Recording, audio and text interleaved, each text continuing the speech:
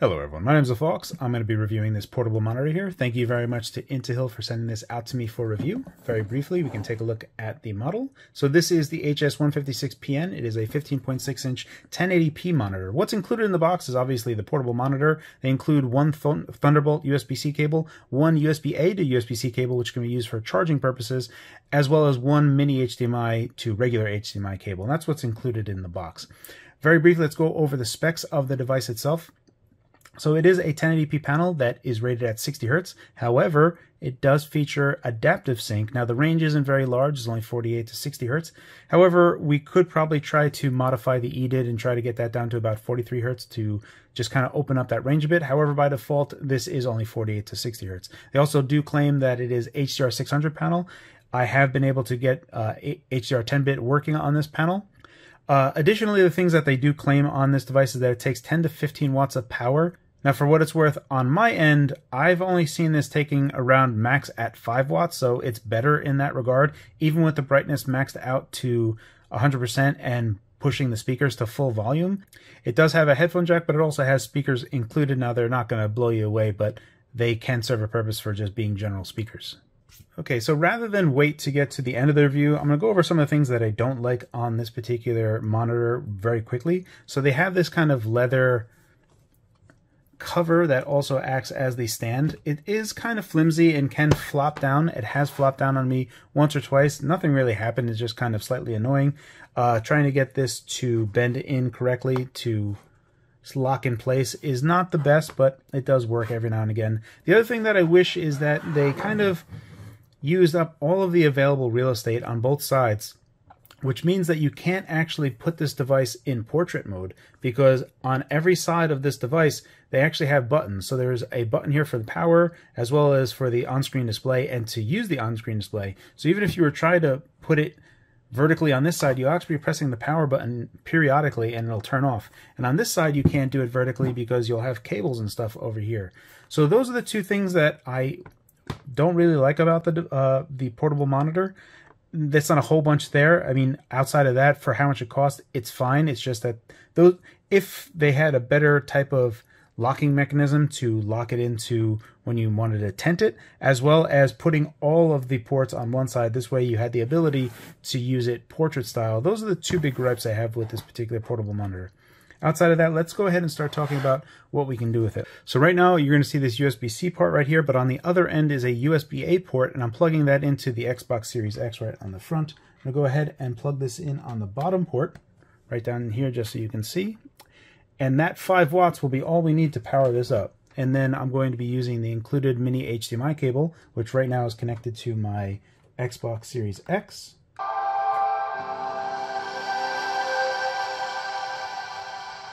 So hopefully that sound came across pretty well, so you can get an idea of what type of sound you're going to be getting out of the speakers. It's really not the best. It's not super awesome, but it does work. And obviously you can also use a 3.5mm jack to plug in headphones and use it that way, which is probably going to be the best. Now if we go ahead and take a look here, you can see that everything is saying that it doesn't support a bunch. But if we go into here, it says allow 50 Hz. Now we can hit 50 Hz, obviously, because we can go down to 48 Hz. You can see we have HDR10 and auto HDR, and we allow for a variable VRR. So this does support VRR, but only between 48 to 60 Hz. So not a huge range, but in a few games that would be using it, that would be kind of nice. Welcome to Mars City. This facility serves as the central hub for all scientific... Attention, Director Banks. Please report to Central Administration. So now what's really cool here is that the panel itself is only taking 5 watts, and that includes 100% brightness. So if we take a look here, we can see we're at 100% brightness as well as 100% volume. Going to adaptive sync, this is off, but you could put it on. Now obviously you're going to need something that would support that. So if you have it connected to an Xbox Series S or an Xbox Series X, it will work, as well as on Windows, it'll work. Alright, so now let's say that you have a device that supports Thunderbolt 3. Now for what it's worth, if you just have something that's USB-C that will support display out, unless it's Thunderbolt 3, it doesn't seem like this panel will actually work unless it's Thunderbolt 3. So we're going to go ahead and connect the GP2 3 because it's one of the few Thunderbolt 3 devices that I have.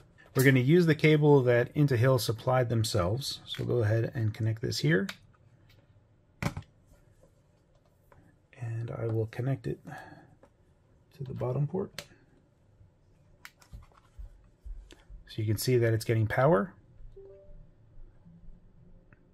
and we are pushing display to it as well. And the only thing that we have here, as you can see, is just this one single cable.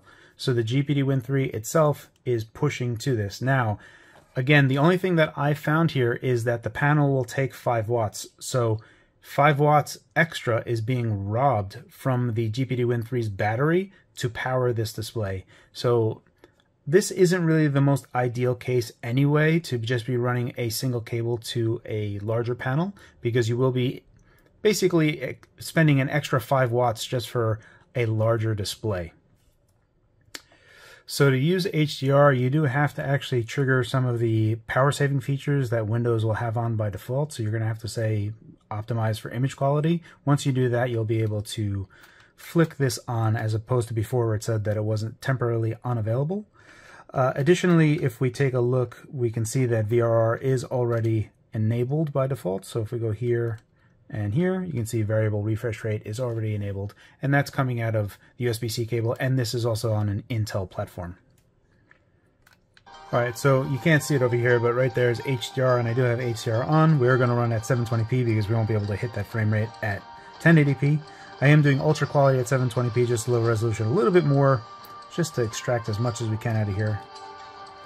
I'm going to go to low settings, and let's get into game. Welcome back, Fox.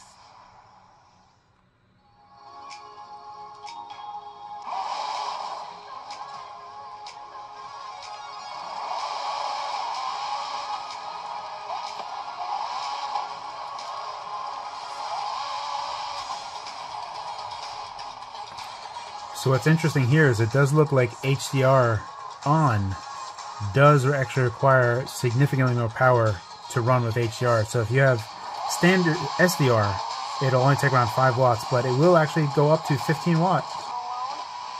So this would be an area, right? If we can get this down, if we did some EDID hacking and try to extend the range of the VRR range down to 42 Hertz, we would pretty much have a better range, because we are, as you saw, we go down to like 42, 43 periodically in this particular game, but going down to 43 is a bigger help than just going down to 48 Hertz. Still overall quite playable, no screen tearing.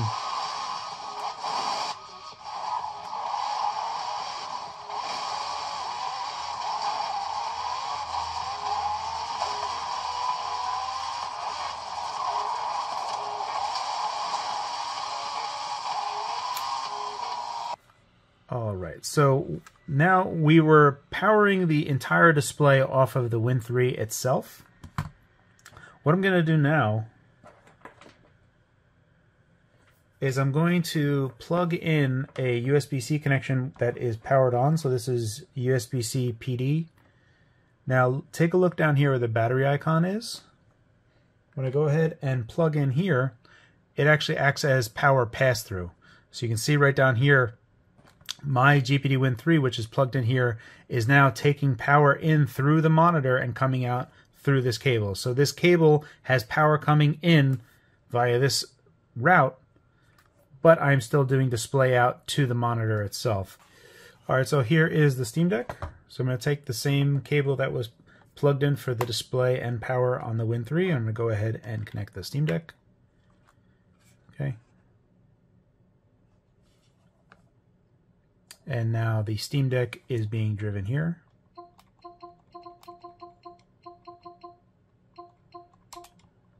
I'll go ahead and launch control. Now up here, notice that we are charging the battery on the Steam Deck itself. So you get power in through the monitor, and display and power bidirectionally works, as it should.